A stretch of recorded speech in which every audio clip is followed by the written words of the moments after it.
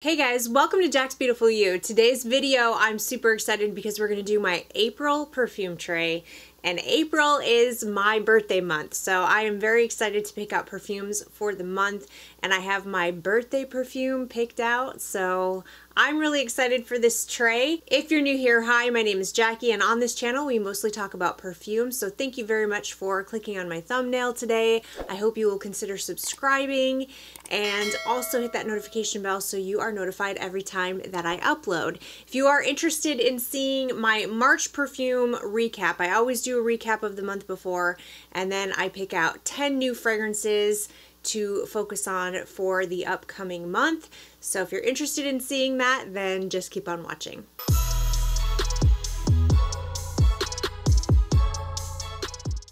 Alright guys, let's start off with my perfume tray for the month of March. There were some fragrances in here that I'm not so sure about, and they may be leaving my collection, which is why I do these trays, to really get to know the fragrances and really determine whether or not they're going to stay. Because if you've been watching my channel, you know that I am trying to curate the perfect collection for me.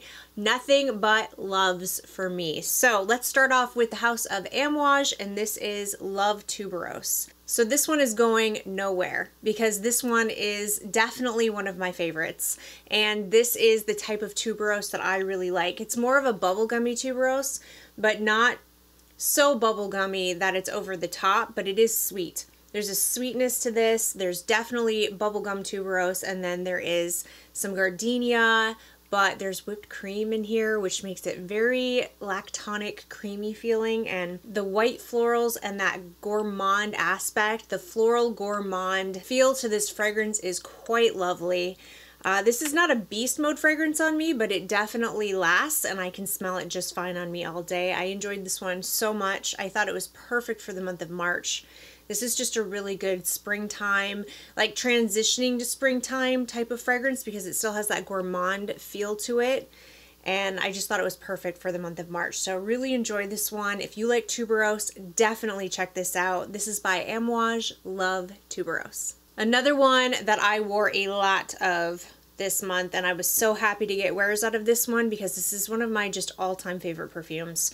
I really think this could be a contender for top 10 for life. This is by Bond No. 9, and this is Greenwich Village. What a gorgeous fragrance this is. This is fresh, it's aquatic, it's got lychee, it's got praline, it's got florals, it's sweet, it's airy.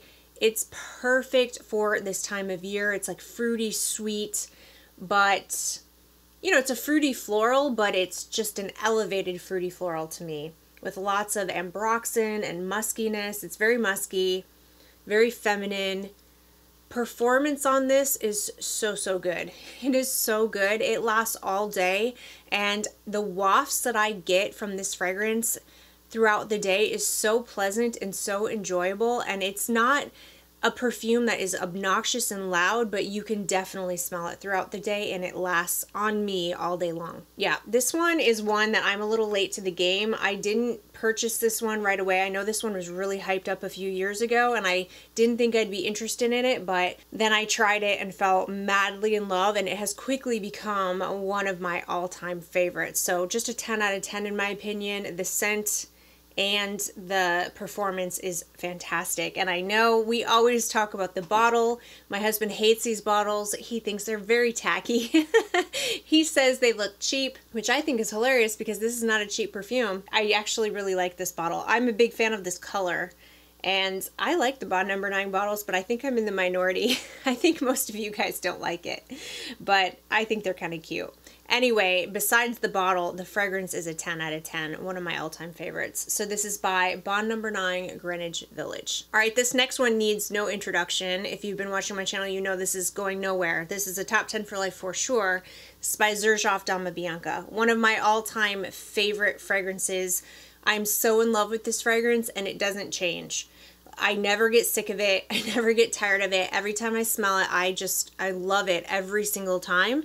And I enjoyed wearing it so much in the month of March. This is a fragrance I feel like I could probably wear all year round, and would be my wedding day scent if I were, you know, getting married, renewing my vows with my husband. I would choose this as my wedding day scent because it's perfect. It's got some florals. It actually has purple florals in it. It has violet, which is funny because I'm not usually the biggest violet fan, but in here it's just done beautifully. To me, the purple flowers are more in the background.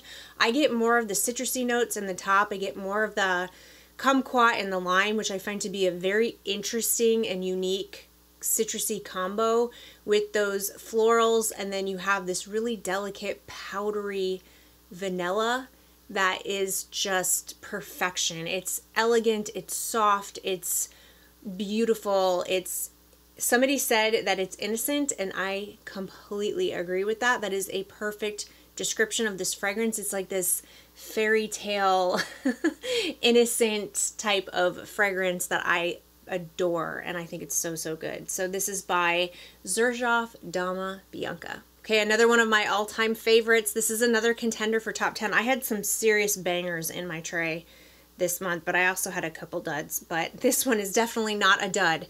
One of my favorites. This is new to my collection. This is by MFK, and this is Gentle Fluidity Gold.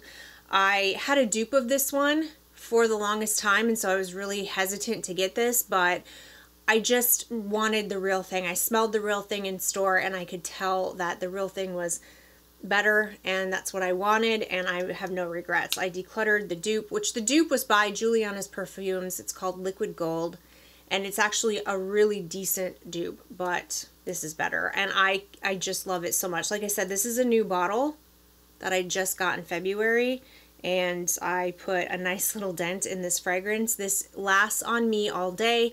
It's not, again, super, super loud, but I definitely had a nice scent bubble that I could smell and enjoy throughout my day.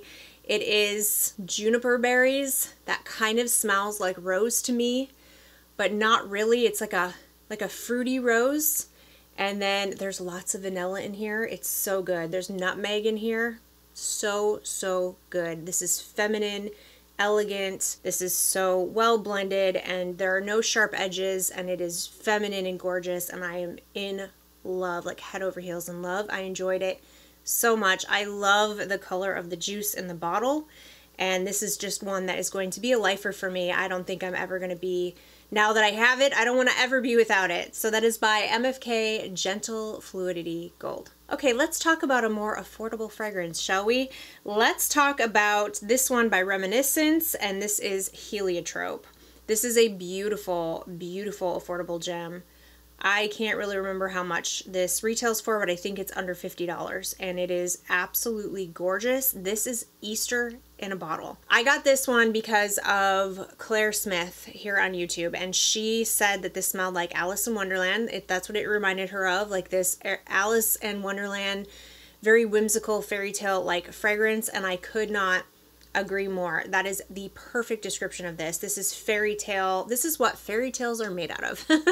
This is almond, marzipan, heliotrope, sweet but not too sweet, vanilla goodness. It kind of reminds me of like Jordan almonds in a way, like the colorful Jordan almonds that you eat at Easter time. So this, I always associate this fragrance with Easter, and the performance is good. The scent is quite lovely. So this is by Reminiscence, Heliotrope. All right, up next we have another one that was in my February haul that's new to my collection, but definitely not a new perfume. This has been around for a while, but I just took forever to pull the trigger and get it. This is by Parfums de Marly Safanade. Like I said, I just got this in February, so as you can tell by the dent in the perfume, I obviously just hate this. I mean, this is just the worst, right? No, I couldn't stop wearing this. I could not put this down. I literally loved this so, so much, and I loved it way more than I remembered liking it when I tried it. I knew I wanted a full bottle of this in my collection, but I kept putting it off, and I kept buying other things in place of it, thinking that, you know, eventually I would add it in, but I did not expect to love this fragrance the way that I love this fragrance. I wore this one a lot in the month of March, which is surprising because March is a month that I have been testing fragrances. I had a haul. I was testing new fragrances that I purchased. I have been testing a bazillion samples. And so you know, my tray kind of sometimes gets put in the background. I do the best I can to try to work through these, but a lot of times I'm testing new fragrances as well. So this dent is, I could not stop wearing it. I just wanted to wear this one a lot. And I had to kind of force myself to wear some of the other ones because I kept wanting to just reach for Saffenade. Guys, why did it take me so long to buy this? This is so, so pretty. If you like white florals, if you like sweet perfumes, this is definitely a fragrance to check out. It is more on the mature side because the white florals are definitely there. There's jasmine in this fragrance and I can definitely smell the jasmine, but it's not to the point where it's really indolic. It doesn't smell, I mean, it smells kind of heady jasmine, but it's not indolic like the flowers are decaying type of scent. But it is definitely more on the mature side, but there is a sweetness to the fragrance that kind of reminds me of the same type of orange blossom sweetness that's in Love Don't Be Shy. I don't think this smells like Love Don't Be Shy. I think this is way more mature than that, but this smells like a grown up older sister version of Love Don't Be Shy with a lot more white florals in it, and it's freaking gorgeous and I enjoyed it so much. Plus, I love this bottle. I honestly think this is my favorite Parfums de Marly bottle, and is that true? Let me look at my, guys, I just noticed my Harrod is missing. My husband took my Harrod. I'll be right back. My husband apparently took my Harrod out of my Parfums de Marly collection and put it on his shelf. So let me go get that real quick. I'll be back. Yep, this was in my husband's closet. Okay, well, Harrod has been successfully brought back. This is my, Harrod is my fragrance. It's not his. He keeps stealing it. Anyway, back to Saffenade. This one is probably my favorite bottle. I really love the color of the juice. The juice is an ambery, rich, warm, dark fragrance, and that's kind of what this reminds me of. There's orange blossom in here with an ambery, sweet warmth to the fragrance that really, this color really represents the juice in my opinion. I think it's just stunning. So the performance is okay. It's moderate. It's not amazing. It's a moderate scent bubble. It lasts about six hours on me, and that's about it. And then I noticed I did have to reapply, which I didn't do. I just went to a new perfume. I just found another fragrance to wear, but if you're looking for something that's going to take you through 8+ hours, this isn't it. But I got about 6 hours if I really sprayed it on my clothes. So not terrible, but just keep that in mind. So this is by Parfums de Marly, Saffenade. All right, let's talk about one that did not work out. And this one was a shock. It's going to be a shock to you. It was a shock to me because when I first got this fragrance, I raved about it and told you guys how much I loved it. But I also told you that I needed you to take what I'm saying with a grain of salt because this was a haul video when I talked about this perfume, and I told you I hadn't worn it yet. I reserved the right to change my mind, and I did. So yes, I'm super bummed about this. This is by Chanel, and this is the Chance Eau Fraiche, the Eau de Parfum. This is the new Eau de Parfum. The Eau de Toilette has been out for a long time. That is a tried and true loved fragrance. It's the only fragrance in my collection that I actually have a backup bottle of because I love it so much. It's my favorite freshie. So when the Eau de Parfum came out, I was super excited to try it. I actually tried it at a store, smelled it on a card, smelled it on the back of my hand, and knew I wanted to purchase it. Fast forward, I waited until the last Sephora VIB sale and purchased it at a discount. I really was waiting until it got warmer to wear it. So then I put it on my tray for March, thinking in my mind that I absolutely love it, which when I smell it off the cap, it's amazing. It's amazing. And when I smelled it on the back of my hand in store, it was amazing. But when I wore it the month of March, see, it's gorgeous in the opening, and when I spray it, it's got this warm amberiness mixed with this citron, these citruses. It's a very interesting combination. It smells like the Eau de Toilette, but much, much warmer with a lot of amber added in. And I thought that I loved it, because I do when I smell it out of the bottle, but about an hour into the fragrance, something started to happen. Something very wrong. Something very, very bad started to happen on my skin, and it started to turn really, really funky. And it got really, really masculine too. You know, I didn't really think this was a feminine leaning scent. I would say that this was unisex in the beginning, but about an hour in, that amber took a weird turn and it just smelled off, like it was going bad, like the fragrance was going bad. And I mean, obviously it's not, but you know how sometimes your skin chemistry mixes and then it doesn't, you know, something can smell sour on one person but not on another. It started to smell off like it was going bad. I don't know how else to explain it. And then it got more and more and more masculine leaning the more I wore it. So this one, oh man, I'm so bummed. I thought for sure I loved this one even more than my Eau de Toilette, but I don't think I do.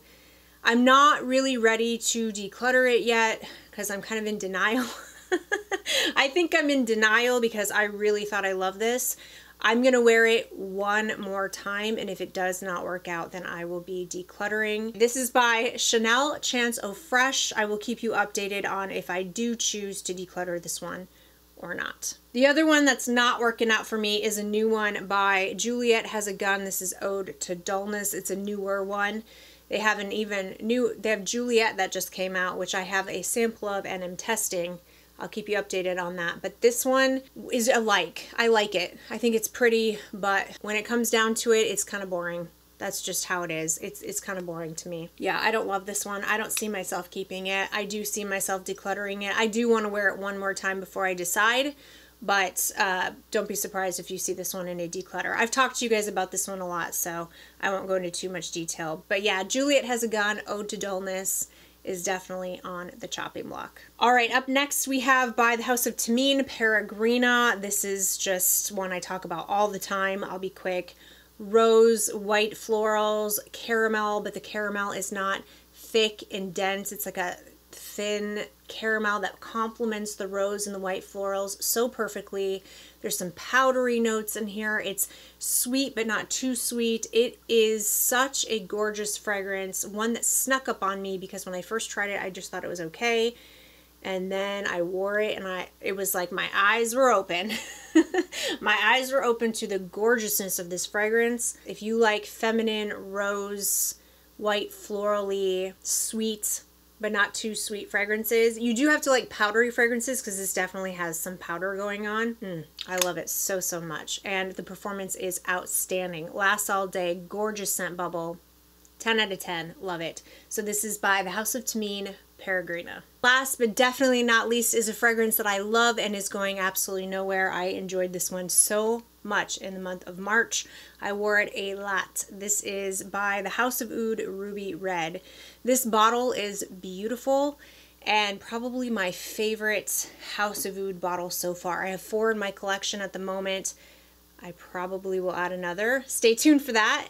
This one, ooh, beautiful, beautiful red. But more than that, this is a gorgeous ginger fragrance. If you love ginger, this is the ginger perfumes of all ginger perfumes, in my opinion.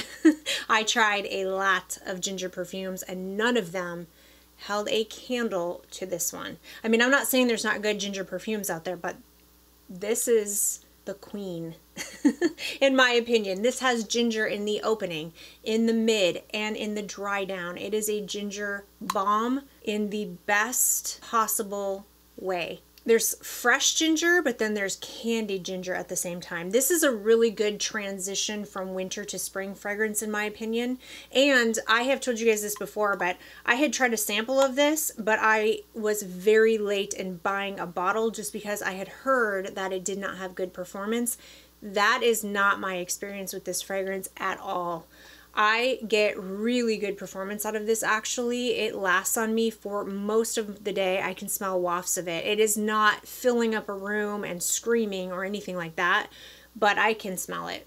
I can smell it. People around me can smell it. My husband complimented me on it, and I get the enjoyable wafts that I'm looking for when I wear a fragrance. And on my skin and clothes, on my clothes, it lasted at least 8 hours. So yeah, I definitely recommend getting your nose on this one. If you're looking for a really fantastic ginger fragrance, this is it. So this is by the House of Oud Ruby Red. All right, guys, let's pick out 10 new fragrances for the month of April. Starting off with Narciso Rodriguez. This is Musk Noir Rose for her. This is going to be perfect for April. This is spring in a bottle. This is plum and rose and the most gorgeous feminine clean musk ever. This is absolute perfection. When I first got this fragrance, I didn't feel like the performance was very good, but I will say it has improved. Let me wear it for the month before I really tell you how long it lasts on me and all that, but I can tell it's gotten stronger. So this is such a compliment magnet. I feel like this is a man magnet.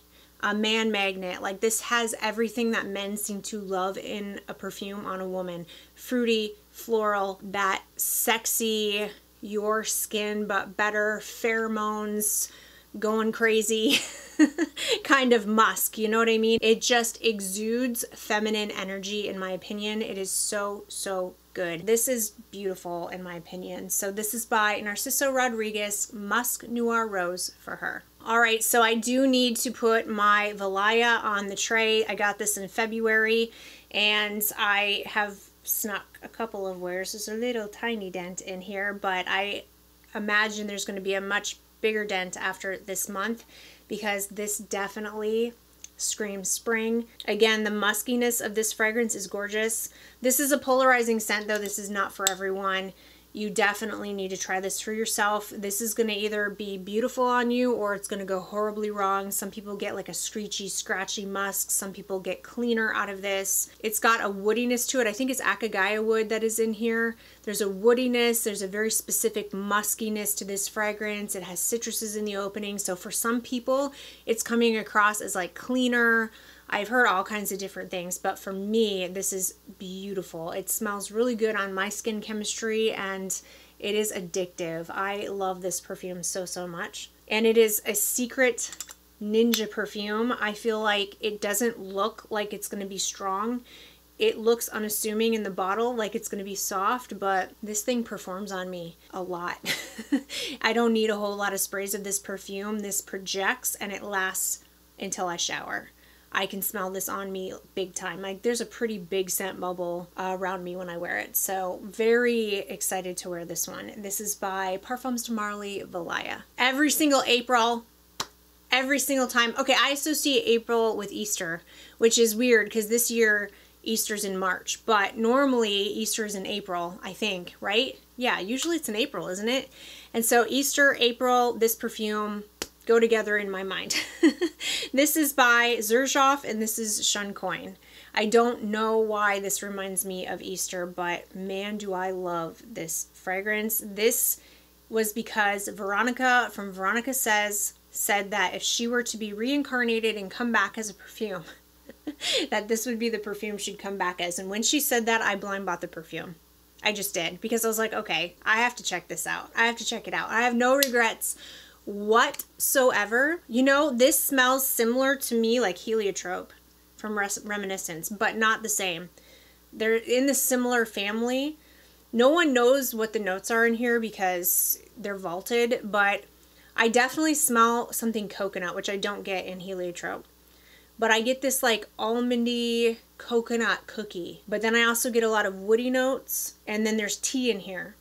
So I always picture the same thing every single time I wear this fragrance. I picture that I am outside in the woods on a beautiful spring day and I'm eating almond, coconut, vanilla cookies and drinking tea. It's very fairy tale and picturesque for me because it really puts a real image in my brain every time I smell it of, yeah. I just always picture that scene every time I wear it, and it's very enjoyable for me, and I love this perfume. Really good performance on this as well, so love this one. This is by Xerjoff, K.I.S.S.I.N.G. Okay, it is definitely time to put this one on my tray. I just did a video of the best Middle Eastern fragrances in my collection.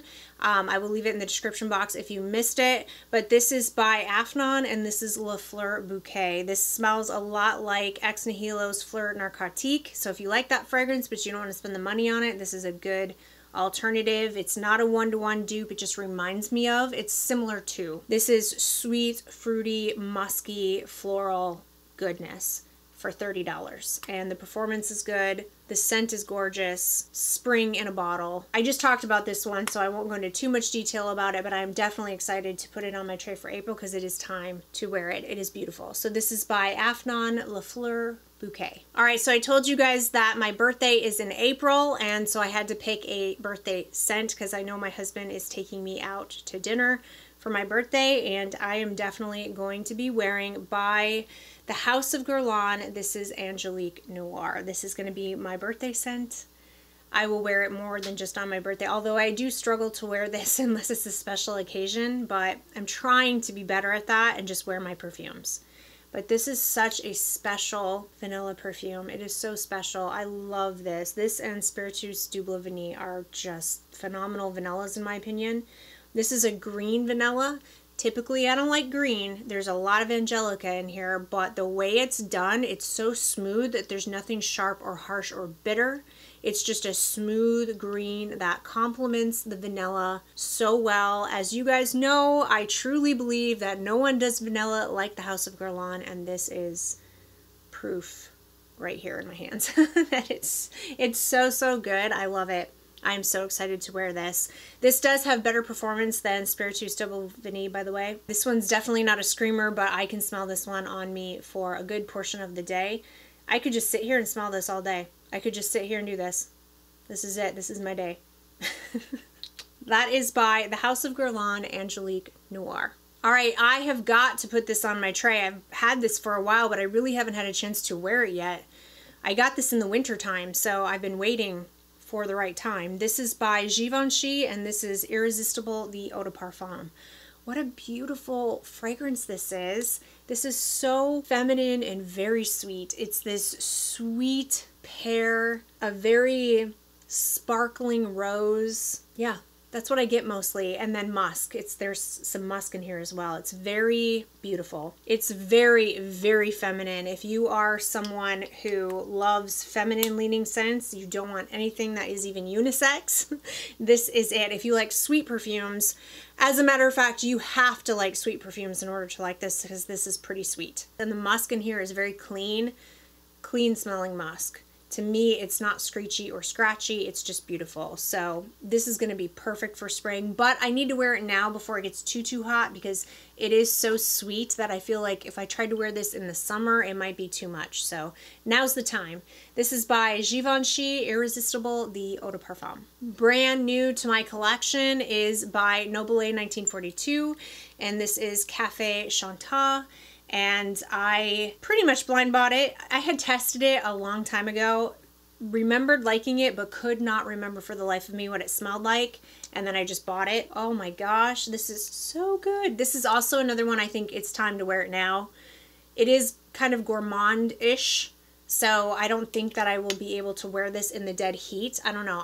I have to play with this one some more. I don't want to talk about this one too much. I do know that first impression of this, I love it. There's a cherry note in here that I really like, but it's not like over the top cherry. It's not Tom Ford Lost Cherry. It's just this sweet but sour kind of cherry that just helps to kind of accent the fragrance.